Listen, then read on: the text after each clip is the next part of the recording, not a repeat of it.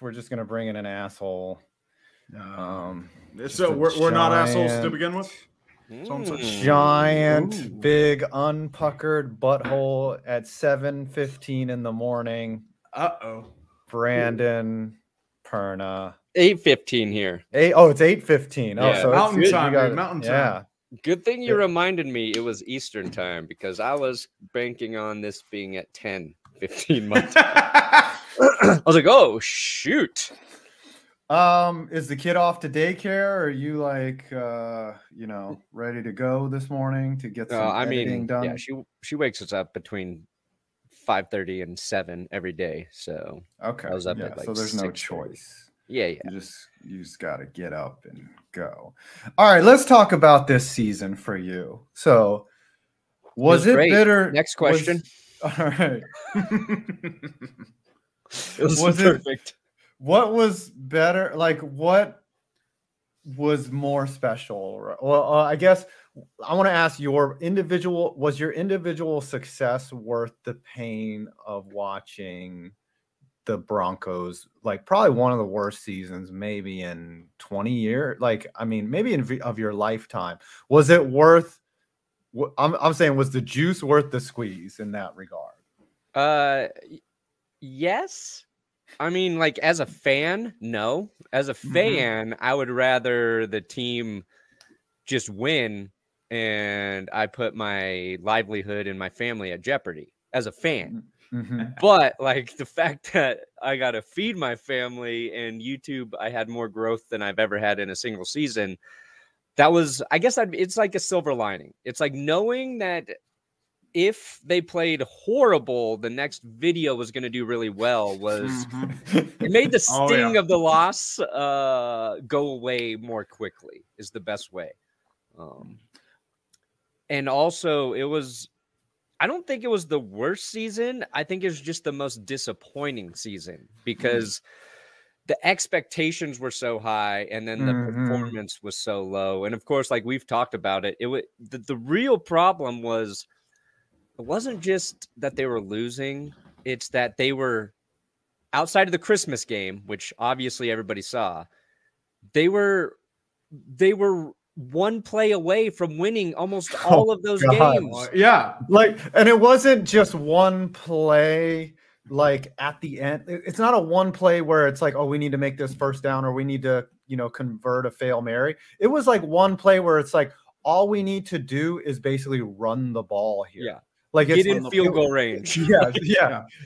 And with Russell Wilson, a guy that has been clutch for his entire career, and you're just seeing him make awful passes like that. Those were agonizing games. Yeah. The entire offense was out of sorts. I mean, there was a stat that said something like if they had 18 points, they would have been 8-1. Yeah. And the sad part is, like, if they had any semblance of an offense, they're winning the AFC West. Yeah, or at least they would have been, second in the division. They would have been in the postseason. And what was funny too is like the defense was so good, right? Until like the last month, but the defense was so good. But they also had this like horrible stat that accumulated through the course of the season that when they needed to get a game winning drive to stop the opposing team, they allowed the opposing team to score like in the final minutes. I forget, it was like 6 or 7 times out of, and it's like the defense choked the offense all game long. But after so little complimentary football, when the opposing team needed to just get into field goal range or whatever in the fourth quarter, they did it. So it was brutal. But what would you say, like, because you said that it wasn't the worst season, what would you say is the worst season in Broncos history? I mean, it's easy to remember the greatest seasons, right? But we tend to immediately forget the awful season. It's like that bad date that you went on. You're like, oh. Yeah, well, I mean, that's the thing. Like, basically, since John Elway landed on the team in '83, they didn't have very many bad seasons or even losing seasons. So like you'd have to go way back to like and even like when Brian Greasy was there, they're still winning enough games I think it was. I would take this last season because they had attention. They had Russ. It was like I think the lull with Simeon and Paxton Lynch and Case Keenum and Joe Flacco. Like I don't ever want to do that shit again. Like don't I don't want Flacco. I don't want Keenum. Russ, maybe he's done. Maybe he's cooked forever. But at least like there's entertainment around there. Yeah. And even when he's not playing great, the style of football he plays is a little more fun to watch than Flacco just standing in the pocket for like an eternity and then just getting sacked. Do you think it's a realistic possibility that he gets benched next year? Like Russ? No, I think he's going to play better. And I think like the offense was night and day different once Hackett was fired and they let Jerry Rosberg take over. So yeah, I have some hope. I don't know if I should. I feel like I'm just setting myself up to be really hurt again. I would say, Mike, my question is too, this past year, I know you were dealing with a lot of like hype optimism. I know you made all those videos about going off about every single thing about how Nathaniel Hackett was a better coach than Pete Carroll. I will go off about that. Yes. What was the big oh shit moment for you during the year when you realized this team may not be as good as you think it was? That I don't know if there was a specific moment. Let me bring up their schedule because like I can giving them a pass, right? It's like they've got a new offense. Everything is new head coach, new quarterback, new offense. Defense looks good. We just need offense to click. So that week 1 loss to Seattle, like I thought there was a good chance that would happen because that's a crazy game to start the season to make Russ go back to. The way that game ended though was maybe like, okay, our coach guy, he's got some stuff to learn. little stuff. I would have just fired him then and there. He was maybe a 6-year-old playing Madden would have done better. Maybe it's the pressure, but still, it's like. Do a little but then management. they go into or they beat the Texans, they beat the 49ers, so they started out 2-1. I would say when, the Chargers game where they lose. Well, no. Okay. They lose to the Colts in overtime. They lose to the Chargers in overtime. And then I knew we were screwed when we lost to the Jets. Oh, yeah. In a game that was 16-9. And they had lost to the Chargers 19-16. I was at that Colts game. So I kind of saw at the Colts game, like they're playing against a team that is equally inept in terms of the offense. And we let them come back and we went into OT. It was basically that month of October was like, oh God. I thought that the Colts game was a big indicator because it was like you ever like when you're a kid and your parents are fighting and you have to go somewhere and like you just know that something bad is happening. That was the that was the car accident that happened later that afternoon, and you were there. You were physically, so you got to witness it straight up. And just seeing your optimism die in that game, like you were happy in the first half, and then by the fourth quarter, I was like, "Oh, Brandon's in for a long year." I think we were all watching just a slow motion car crash that game. I'm like, "Oh my God." Yeah. Even Al Michaels was just like opening up a flask of whiskey saying, "Are you fucking kidding me?" Somebody asked, Jay Flippy asked, what do you think about Derek Carr getting traded for a first round pick, Mr. That's Good Chest Hair? Oh, yeah. So Grassi and I got into an argument yesterday, and then we made a bet. So if Carr doesn't get, if there's not a first round draft pick included in the Derek Carr trade, I got to shave TG in my chest hair for Tom Grassi.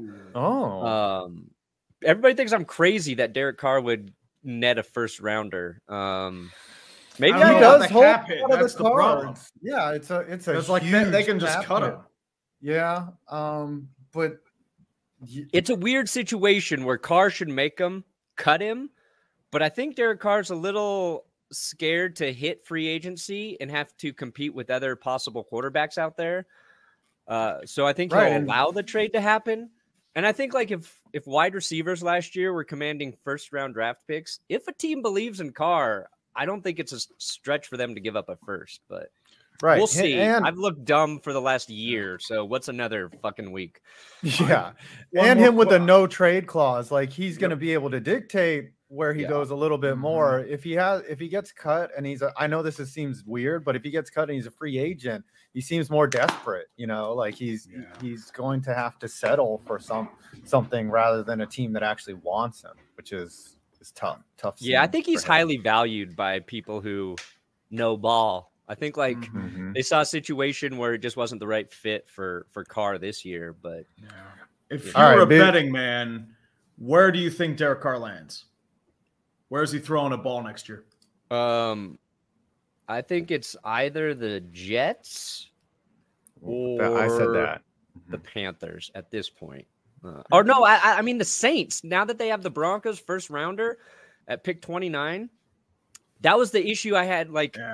I had before. It's like they have they're like $1 billion over the cap, which they are every year. $55 million over the cap. But if they have that cap hit, who are they getting rid of? Like Michael Thomas? Maybe. I think they could. I mean, Michael Thomas. Yeah, Thomas is cut for sure. They can get rid of Winston and his contract. Taysom Hill can be jettisoned. Like they can make room. Taysom Hill, the Broncos, make it happen. Yeah, as a slash option. All right. Real quick before we send you on your way it looks like sit in a dark room for several hours. That's my life, baby. How many wins does Sean Payton add to the Broncos next year? And what is your Super Bowl prediction? I think the Broncos, and everybody's going to troll me, but I think 9-7 is where we're going to hit. Okay, bold. We're going to winning record. Step one. Step one. 9-7. My Super Bowl prediction is I want the Eagles to win. Oh, God. I think the Chiefs are going to win. I think, man, it's just like they find ways to win every time. They do. Mahomes always plays his ankle, allegedly high ankle sprain, doesn't slow him down at all. The Eagles haven't played a team like the Chiefs, and we'll see what happens when they just got to go toe for toe scoring. I think they could score. Like the Eagles do everything though. They do. They play defense. They have to run the ball like they've done all postseason. I want them to rush for 300 yards in this game, and I want it to be a blowout. But the Chiefs have hurt me so many times, so. If I expect them to hurt me again, the pain won't be as bad. I mean, that would be the ultimate cap to this awful season, right? Is to have Chiefs fans dunk on you. It's like, not only did you have the worst season of your life, of your adult memorable life, we won the Super Bowl. So here is a big tea bag and just let's drop it's your sad forehead. I got lulled into a sense of security because there's a lot of really cool Chiefs fans that watch the show and I've interacted with. And I'm like, they're not too bad. But then as soon as the Broncos hired Sean Payton, all the shitty Chiefs fans came out of the woodwork and just started their team's in the Super Bowl, but they felt like it was time to shit on the Broncos again for hiring. Oh, that never dies. Division rivalries never die. Oh, we got a Super Bowl this week, but I need to take 5 minutes to talk about how this hiring is terrible. You wouldn't you do the same thing? Like your team's in the Super Bowl and the Chiefs hire Todd Haley. Not anymore. I've learned my lesson. Okay. No, you have not. I will never talk the Seahawks again. Okay. I'm gonna. You'll be out there week one on the Chiefs. Yeah. All right. Final score before we let you go. Chiefs win. Chiefs 27, Eagles 24. Okay. All right. Justin Reed makes the game-winning kick. Okay, Justin Reed. Harrison Butker. Let's see what you said last year, real quick. Last year, did you give a prediction? You said the Rams 30-26. So you were right last year. You were right. Okay. All right, brother. We have our next guest lined up. Thank you for coming. I love you. I will see you on Thursday. Guys. I love you too. All right. I'll see you Thursday, I guess. Bye. Get out of here. Love you a long time.